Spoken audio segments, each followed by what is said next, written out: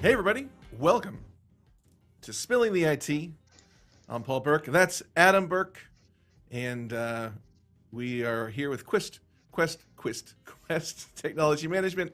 I handle the social media side of things, and Adam is the VP of Partnerships and Sales. So we wanted to talk to you today about zero trust vulnerability, which I'm gonna be honest, not something I know a lot about. So I'm excited to learn.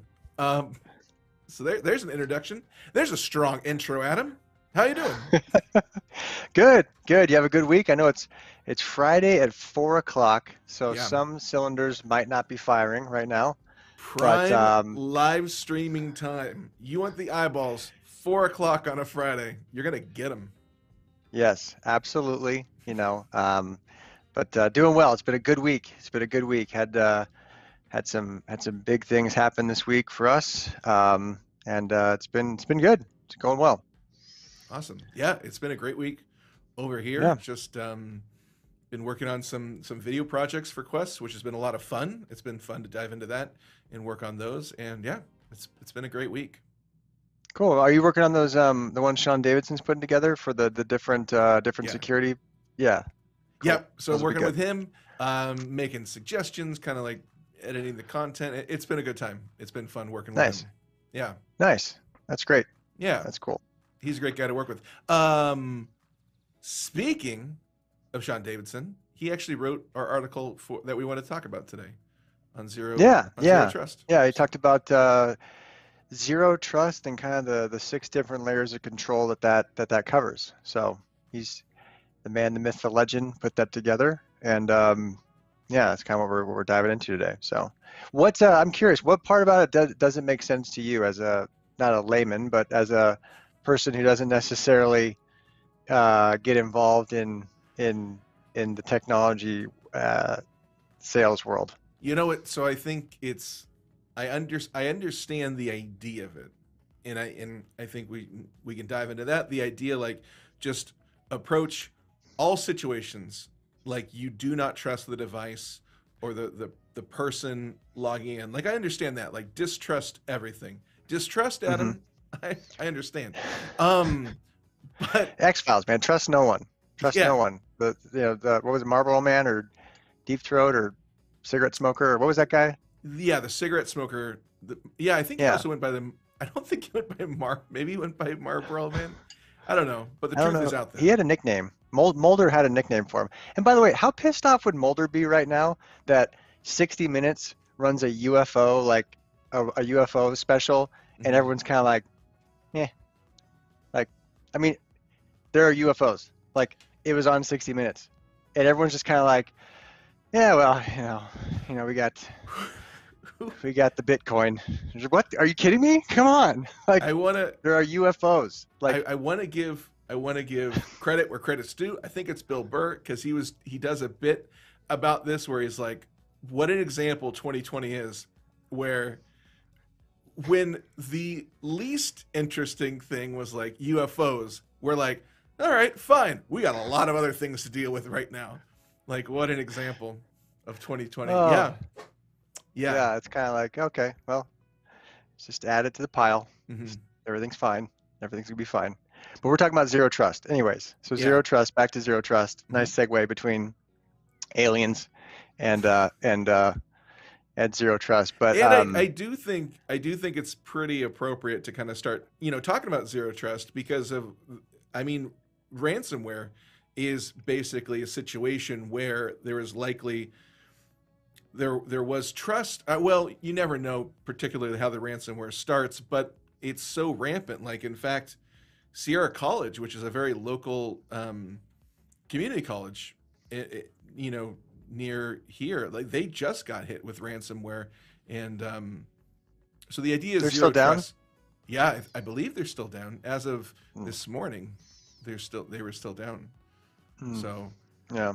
and then Colonial Pipeline, the ransom with that situation. So there's a lot of, yeah, it just seems like an appropriate time to kind of dive into the zero trust.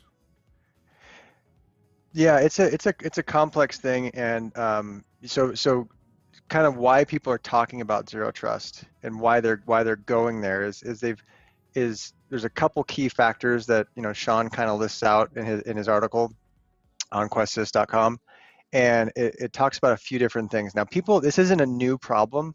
It's not something new that people have been trying to figure out. A lot of it has to do with confirming that someone who's accessing your corporate environment is who they say they are, right?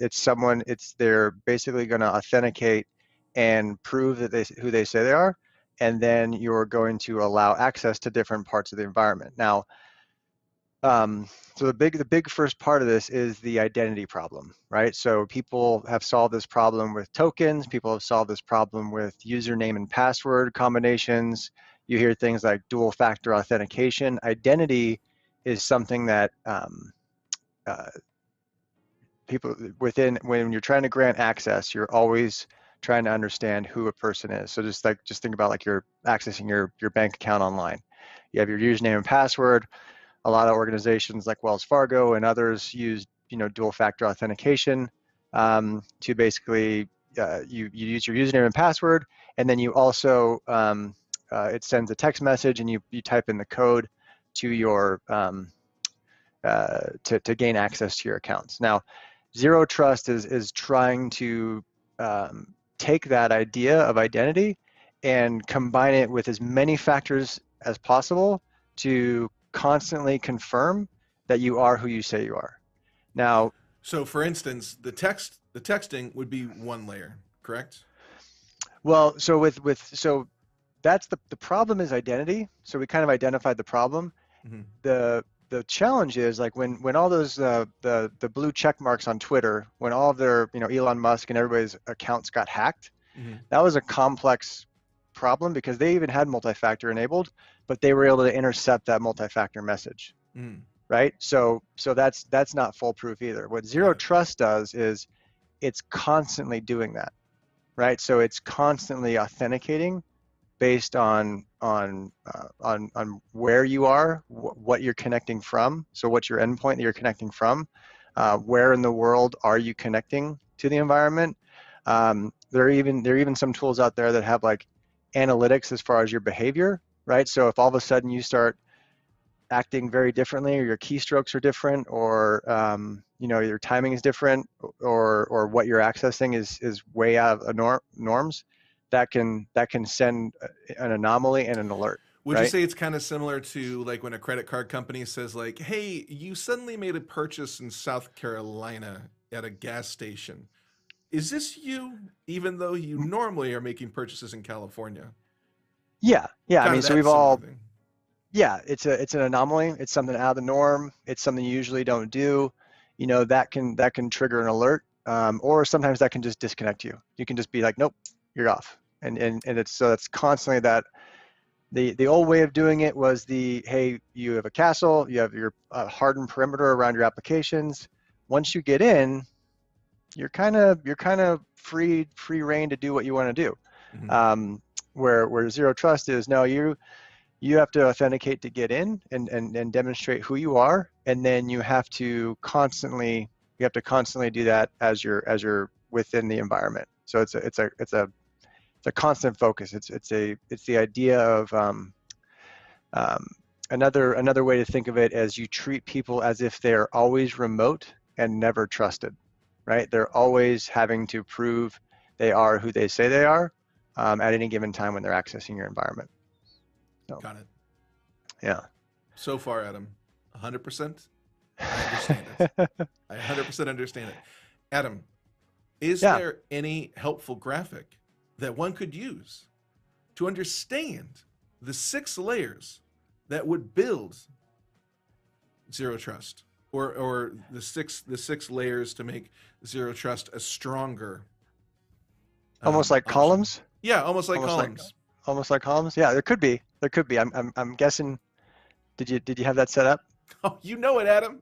Oh, that's fantastic. Man. Look at that. Nothing but professionalism here. That is nice. And you got the little quest queue down there in the corner. That's great. Adam, when you rip it off the internet, I don't change it. Barbara's got her trademark down there, though, too. Adam? We got the trademark. Got the trademark, registered trademark down there in the corner. We're We good. got to keep It's it. fine. We put it, slap an NFT on this. We'll make millions. It's great.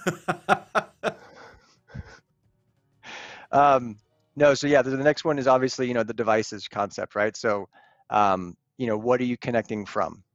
Pandemic, everyone works from home. Are you connecting from your phone?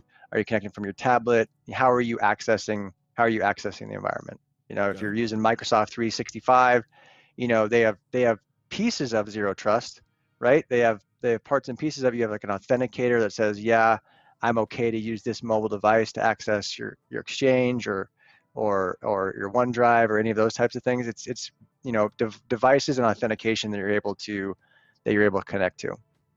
Something that's happening more. I mean, you talked about the pipeline hack, Hmm. and you talked about those devices, the Internet of Things, right? The OT environment, the systems that are more um, they're not necessarily they're standard based, but a lot of it's proprietary, right? So the SCADA systems and the things that are operating a lot of our key critical infrastructure, Hmm. those are unique Internet of Things endpoints that not everybody knows how to manage or operate. So how are you going to basically make sure that people who have access to those controls are trusted? In the past, those environments have been completely separated, right? You had your IT environment, and then you had your operational control plane systems that were automating production and manufacturing and distribution. We saw what happened when the pipeline. I don't even think it lost control of distribution. I think they lost control of tracking. Hmm. So they had to shut down. They had to shut down production. I'm not exactly 100% sure the fallout of all of that, but I know they ended up paying, I think, about a $5 million ransom, Yeah. and and and and ticked off a lot of people, downstream that were sitting in gas shortage lines. So devices matter. What's connected to the network matters, and how you're trusting those things is very, very important. So So identities, devices, network. What about apps and APIs? so a simple way to think about this one that's important is the idea of and I kind of always like to do the analogy of what you have on your phone, Hmm. right? So you go online, and a simple way to think about this is what's communicating in between applications, and do you want a user or information from one application to be seen on another? So you search, I don't know, you want to go on vacation to South Carolina, you want to go to Hmm. Charleston or whatever, and you're searching great places to visit in Charleston or what to do in Charleston. All of a sudden you log into your Instagram, and you're seeing all sorts of ads about the Hilton or whatever at that location. Because it sees your location. Got Well, it. no, it sees what you were searching. It sees your data from your search records in your Google. If you're launching Google from here, it sees that, and it Got it. and it knows that you're the same person who logged into that Google account, Okay. use that Gmail account to do that, um, to basically log into your Instagram. So just having applications on your phone as an individual user Hmm. that communicate with each other, um, you're trusting one application provider to share your data, or at least your search criteria, with another application. So it's really, really important. Bless you. Sorry. Um, really, really important. You got the screen switch in time. That was professional, Here's but the you thing. didn't hit the mute button. You Yep. gotta. It's a Oh, two-step process. and Switch, it. mute. So, So tune in uh, next week to see if can I do 100% of what's needed so it doesn't blow out your ears. yep, So yeah, I did 50%. fantastic. I didn't want people to see me sneeze, but they heard it. So that was real professional. Yeah. All right, back to work. Well, the cool. So one thing I want to make sure that we talk about is like zero trust. Like I think I mentioned this earlier. It's not new. A lot of people are there in aspects of what they're doing today already, Okay. right? So they're. It's not like a totally new phenomenon. It's not like 100%. It's a term that came up that helps identify a way of thinking about securing your environment. But if you have a SIM, for Hmm. example, that's monitoring and correlating events, you're already doing a little bit of this constant authentication against potential threats, right? If you're leveraging some like endpoint protection where you see the device, the endpoint that your end users are using as a potential vulnerability, that's an aspect of it, right? So there are already a lot of layers. We talk about at Quest all the time. There are layers to security that we're constantly helping people enable, monitor, manage, and support. Um, a lot of that's already out there in the market. It's just how do you kind of bring all those concepts together and secure your environment and move towards a more of a zero trust architecture. It's a process, but everyone's somewhere on the spectrum of getting to a zero trust environment. It's not something that's like completely new or foreign. So everybody's on the spectrum, but what's kind of different now, if I'm hearing you correctly, is that we're trying to figure out ways, or companies are like, oh wow, there's even more. There's like more remote pockets that I don't have. I'm not using zero trust. How can I incorporate them under the architecture of our current Mm-hmm. zero trust environment? Yeah. So there's a good way to say is like a lot of people have features of it right now, Yeah.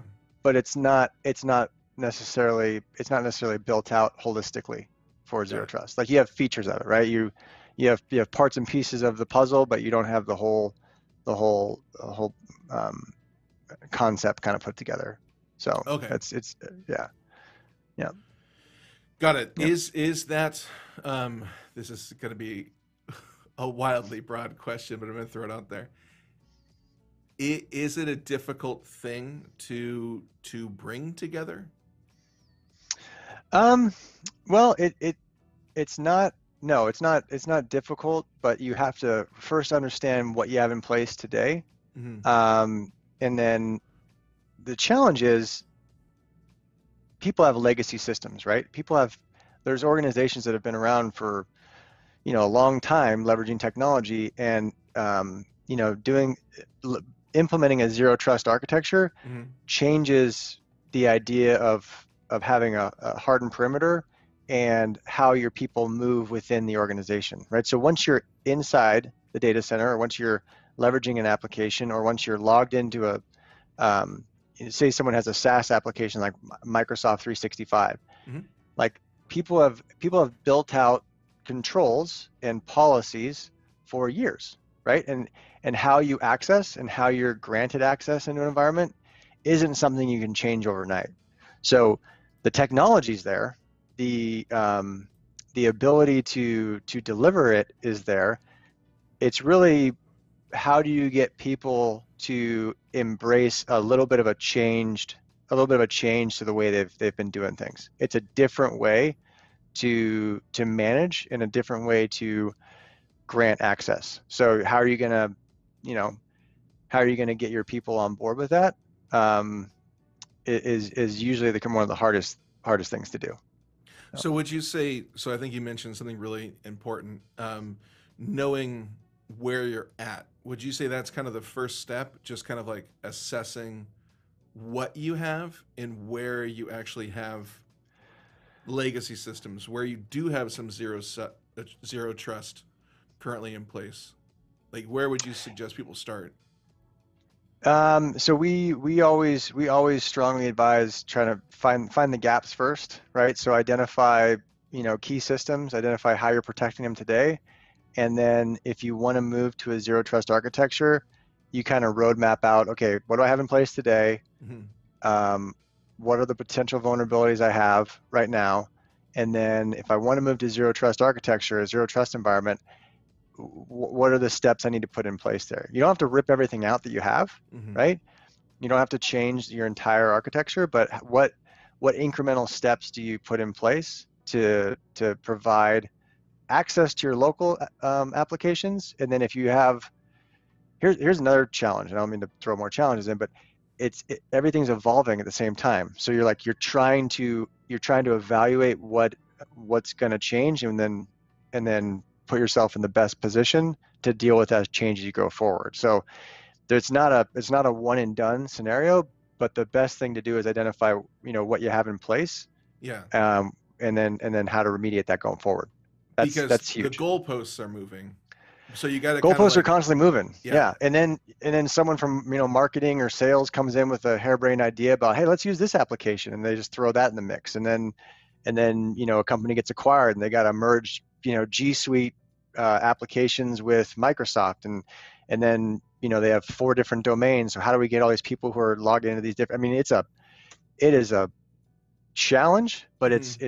it's exciting because there is a structure around how to get there. You just have to identify the parts and pieces that you have in place, and and where you want to go. So, And I'll say this: some people love the challenge.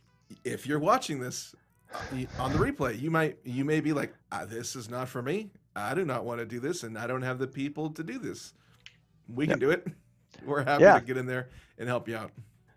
yeah. No, I mean that's our business, right? That's why we're here, is because when complex situations present themselves, we want to help people Hmm. simplify them, break them apart, and build them back together stronger. So, um, something I wanted to bring up, and Mike was talking about this today. Mike's our CTO, and what we're seeing in the cybersecurity world, and why zero trust and things like data loss prevention and visibility of what you have and who's in your environment, logging and patching is so important, is because there's a new threat coming out from ransomware, right? So there used to be, and it still goes on. We see this all the time in our incident response, but there used to be the idea of, hey, they gain access, and they encrypt critical systems, they encrypt your data, your database, your customer list, whatever, and they say, pay this amount of Bitcoin, or we're not gonna give you the encryption key to get your data back. Right. The good defense against that was, well, restore from backups, right? Well, then they started moving out and figuring out, okay, well, we need to encrypt the backups. Okay, so got it. So then the next move from the good guys was, okay, let's get an immutable write once, write only once backup plan, right? Off net immutable storage. That was a move. Now what the bad actors are doing is, right, so it's kind of this cat and mouse game. Now what they're doing is they're going to the customer and the person who gets breached and saying, we've been in your system, we've um, we've we've stolen this data, this set of data, or this customer database, or this intellectual property, whatever it is, and if you don't pay us, we're going to publish that online. So it could be like, hey, we're going to publish it to the dark web. We're going to publish all your people's addresses. We're going to publish it. So it's this threat of, Didn't that and just happen before it was, to Apple? Or something well, there's there. that, and there's a couple other ones that we're seeing out there where it's a different attack, right? And then, I mean, so if someone says, hey, I stole this from your house, Hmm. and I'm going to publish it, right? First thing you're going to do is be like, well, did they really steal it? I Hmm. mean, you look and you're like, hey, is this thing that they told me I stole, is it in my house anymore? Well, with data, that's kind of hard to know, because you're trying to figure out, okay, what actually left, and what did they actually successfully remove? Hmm. So could be lying, they could be bluffing, they might not be. Probably not. They're professionals, but they might not be, and you don't really know how that left, right? Unless you logged it and you've tracked it, and you have enforceable policies and data loss prevention, whatever that means, enforced. Um, you could be up a creek without a paddle, and so that's a new threat. And where my head goes on that kind of threat is, okay, you pay the ransom, you get your encryption key back, and you apply it to your environment, and you get your data back, right? But when they've taken it, when they've removed it from your system, what's to stop them from hitting you back up again 12 months from now? If they have your intellectual property, right? If they have your customer list, if they have something that you would see as that you don't want your competitors to have, or you don't want on the dark web, man, um, they're going to rinse and repeat that threat over and over again. I mean, that's a residual income stream for bad actors. So So hey, happy long Friday. story. No, well, I'm just saying, like, so that's a new gap, right? Yeah. And the thing about security, and the thing about zero trust, and the thing about just being in this game is it's always evolving, right? It's always changing, and that's why understanding where you're at, where you want to go, and then putting the framework around it is critical. We do that. We do that every day. We love to have those conversations, and if you ever want to have that conversation with one of our team leads or anything like that, we love doing workshops. So, yep. Cool. Great. And again, if you want to reach out to us, the links are in the description. Also, you can always reach out to us at qustions.com. And like Adam said, we'd love to talk to you and help you out. How can we help? That is our motto. Anything else, Adam, before we jump to our second part of the show? I think that's it. Adam? Yes, sir. One of our most popular segments. Out of both segments, one of the most popular. What would you say? What are you watching? What's worth watching? Adam? Netflix, Hulu, podcasts. What's happening? Give the Business people media. Business breakdowns. Patrick O'Shaughnessy, the guy who does the Invest Like the Best podcast. He came out with a new one called Business Breakdowns. It's where they kind of take like challenging business problems and they simplify it. They just did a really, really interesting one on probably a bad time because I think it just got cut in half from a valuation standpoint, and a lot of people lost a lot of money. But on Bitcoin and Ethereum, it's a really, really interesting podcast. If you're interested in that stuff, it really breaks down the nature of cryptocurrencies and blockchain and all that kind of stuff. It's called Business Breakdowns. I was listening to it this week. It's pretty cool. That's cool. My contribution to this conversation will be more childish. There is a new series that was released on Hulu today. It's stop motion. I believe it's stop motion, and I believe it's called The Life of MODOK. So he is one of the lesser known evil villains in the Marvel Universe, and it is voiced by Patton Oswalt, and he was also one of the writers. And it's very kind of Adult Swim, very kind of Robot Chicken. So if you're into that sort of thing, and you kind of want some comedy, and you like that sort of comedy, you'll love it. Yeah, I live in a house with that's not going to fly in my house. Not going to work. We'll just leave with that. It's not going to work over there. But Adam, if you get 30 minutes alone, you might enjoy it. Awesome. Well, Adam, any final thoughts before we take off? Not today. No. I hope everyone had a good week. And going into a nice weekend here. And can't believe it's already June. I know that's like such an old man thing to say, but where'd all the time go? Get off my lawn. It's moving so fast. But my knees are acting up today. Yeah.